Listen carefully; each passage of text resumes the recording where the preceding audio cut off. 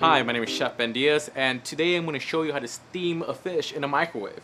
The reason is, this is a great simple way to steam a fish in a quick and efficient manner, especially on a low carb diet. So first, we're going to start off by taking our fish. Here I have a salmon, for example. Next, I'm going to add 2 tablespoons of butter to our salmon, followed by a pinch of salt, followed by a pinch of pepper. Next, I'm going to add half a cup of water to our bowl. I'm going to gently cover it in film wrap. I'm going to place my salmon into my microwave. Make sure it's on really low setting. I'm going to cook for about 6 minutes. Finally, after 6 minutes have expired, check your fish for your consistency.